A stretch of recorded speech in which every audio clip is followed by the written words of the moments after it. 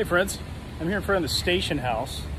It's a cool place downtown St. Pete. Go in here and do work, and got like offices you can rent. It's pretty posh, I must say. But for people like me, you just go in and get a coffee, mask up. I remembered, do some work. I'm gonna edit here today. I'll come here maybe once a week or so.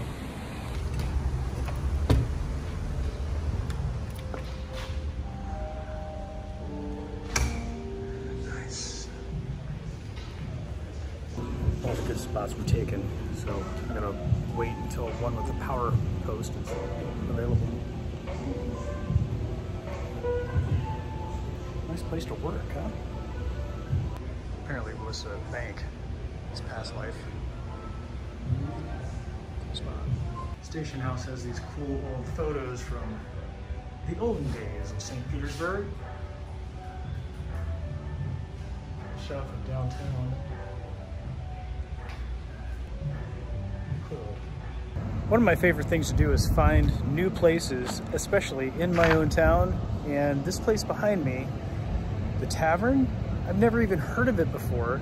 It's right downtown St. Pete, and it's totally hidden, for me at least, until today. Let's go check it out. I hear the grouper sandwich is really good.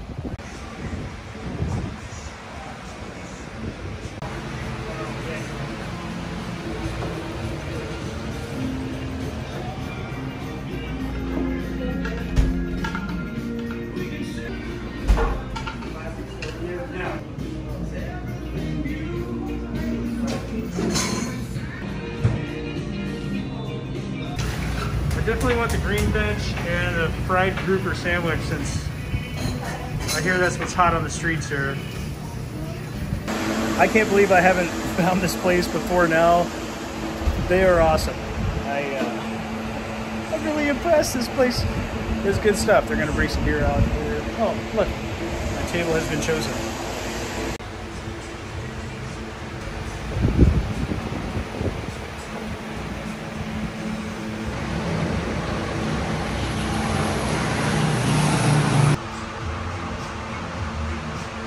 I ordered the crispy grouper sandwich. I hear it's the best thing they got. Look at this thing, man.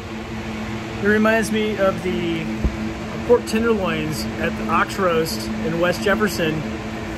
It's almost as big, maybe half or 3/4 the size, but it's still, look how big it is. Awesome. Well, it's good by itself, but so you can get your own condiments here. It's good by itself for sure. I mean, no problem. But since I, saw the condiments, I'm a sucker for condiments. It comes with tartar sauce, but I don't like mayonnaise. So, weird thing, I don't like mayonnaise, but I love blue cheese dressing. Okay, it's no secret. It's breaded with some kind of a cereal or something, but the bread only would let me eat half of the sandwich, so I got all this left. Probably gonna have to take it home with me. I'm sitting here with Dennis of the Tavern at Bayboro. I mean, I cannot believe that I have not been to this place or even heard about it before. I feel like I found this gem in St. Pete. I had the grouper sandwich, the crispy grouper sandwich. That was the best grouper sandwich I've ever had in my lifetime. There's a lot of grouper around here. How did you do this, man? There had to have been some kind of, I suspect some kind of cereal or something on there, but that breading was amazing. What did you do? It's the crunchy grouper. Well, first of all, if you're going to make a fish sandwich, you have to use fresh fish. There's a lot of restaurants that'll tell you that you're getting a grouper sandwich, and it could be tilapia out of the freezer, but depending on what they put on it, it might be a good sandwich, but it's not fresh grouper. So you got to start with fresh fish. But the way the crunchy grouper is done is it's breaded with cornflakes and almonds. The cornflakes are scrunched up and crushed, so the almonds are kind of broken on there. You use an egg wash, a little bit of flour with some seasoning in it, go back and forth, and your last step really is to press that piece of fish into the cornflakes and almonds, and then you deep fry it. The other part of that sandwich is it's served on a homemade rosemary herb roll. So you make that here? I make the herb rolls here every day. Yeah. So Why did I not know about this place? And they're in this big fat 50s mixer that my buddy Tom left me with, and it's freaking great, man. But it's, you know, it's kind of a process. It takes about an hour and a half to make it. We'll do like 7 trays of bread. It takes about an hour and a half. Well, you can taste the love in it. Huh? You can taste the love in the bread. There's love in the bread for sure. It's all so good. Now, and there's even more love in it now, because since my wife and I took the place over about a year and a half ago, my brother already worked here, my daughter already worked here, and then my wife and I decided to take it over. So we've got more of a family affair, and we have an incredible amount of fun working here. Like, I've worked in a lot of restaurants in my life, but you know, getting away from that for years and saying I'll never work in a restaurant again, that's not the same. We have so much fun here. Some of the stuff I can say on camera, and some of the stuff I can't. But just good old, you know, good old classic hanging with the family fun. You know, just good times. So, but yeah, we do grouper several different ways. We get crunchy grouper. We have a buffalo grouper, which is just a grouper sandwich, but with our homemade buffalo sauce. So Cook Chubby makes it. We have a grilled grouper, blackened grouper. We have one called a journalist, which is mushrooms, onion, and Swiss. Oh, I love mushrooms. On there, all served on the same roll. And then we have one which is interesting called the Adventurer, which is in the St. Pete cookbook, which I'll give you a copy of before we leave. Cool. I didn't even know there was such a thing. Yeah, the Adventurer is seaweed salad on top of the grouper with a little cucumber wasabi dressing on the top. And then it's served on top with the homemade rosemary herb roll, lettuce, tomato, you know, pickle on the side and all that stuff. Man, it's fantastic. It's good stuff. Hey, I kind of want to see this mixer. You want to see the mixer? Yeah. All right, I can show you the mixer. All right. Let's go take a look at this thing. Let's take a look at it. Upstairs is half of our prep area, and downstairs is the other half of our prep area. This is the 50s mixer right here. Oh, so cool. This is literally probably from 1952 or whatever, but you can see it's a process. You know, you got to put your little spindle on there, and then I got to show you this bowl. This is how old this bowl is. The bowl is so old, there's actually a crack in the metal. You might not be able to see it on camera. There's a little crack in the metal. So basically, this is our mixer. Pop the spindle in there. You have to bang it into place with your hands, which is a workout, and when it's running, it sounds like, you know, you just turned on the AC in your building. But when we're done mixing it, it goes in there for like 12 minutes, stays on the mixer, and then we take it off and we hand roll every single roll. We used to have this in the prep kitchen, but the problem with that was we needed more room for the bread proofer, because it's got to go from here into the bread proofer until the rolls rise a little bit, and then downstairs into the oven.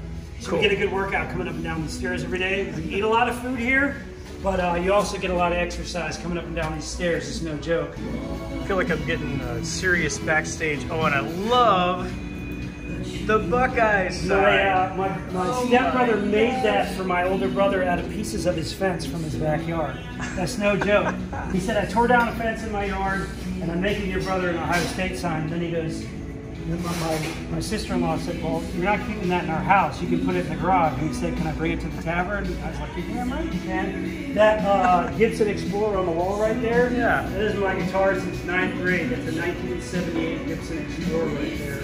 Rad. And we've got a collection of cool stuff. This is a sailfish that a couple of our regular open mic nighters brought here. And they caught that. They actually caught that fish sometime in the late 90s. Aroo, what's up, buddy? How are you? Check this out. The St. Pete Meats book. Right here on page 49. The grouper sandwich. Check that out. Though I think the one you made me was better looking. Crunchy. Yeah, it was better looking than this one. The crunchy always comes out bigger because it's smashed into the cornflakes. Oh. Actually, the other fish sandwiches, you get more grouper per ounce. Not that that's a bad thing, because crunchy is crunchy. Either way, you're getting a fantastic sandwich. So It was you don't so lose, good. You know, it's good stuff. Dennis, Pat, Yep. are you responsible for making that grouper sandwich that I had earlier? All I did was drop it in the deep fryer. Man, well, whatever your All magic. Pat does is drop stuff in the deep fryer. This is his only job. Well, these guys were, how they started here was playing music at this place and then took it over a couple years ago. Am I right? Yep. Yeah. It's really rad. Thanks for showing me around here. Yeah, man. Thank It's you. really cool. Glad you I'm came so by. glad I found this nugget of a place in St. Pete. I had no idea. Awesome. Yeah. So wait, when is open mic night? Open mic is every Wednesday, 6:30 to 9:30. Facebook page. You can find us on Facebook, the Tavern at Bayboro. You can find us on Instagram, the Tavern at Bayboro, and the website is tavernatbayboro.com. Find us on Google. You can find us here at the tavern. Either Pat or I will be here to assist you. That's right. most suggested. Come on down to the tavern, man. Yeah. You won't be Well, upset. thanks. Good grouper, $2 Yeah. Bud Lights. Oh my gosh, yeah, the Good $2 food. Bud Lights. Great place. Come down here and check this out. Guys, hit like, subscribe, hit that bell notification button so you don't miss any of these videos ever again. And come to this tavern as soon as you can. See you later. See you in the next video. Thanks, guys. Yeah, you're welcome. Absolutely. Well, this is a really awesome place to find. Gave me this book, the St. Pete Eats book. Definitely going to check this out. Although I can't make too much on the sailboat, I will find a place to make something in here. Maybe even try to make that grouper sandwich. Thanks for joining, friends. I'll catch you in the next video.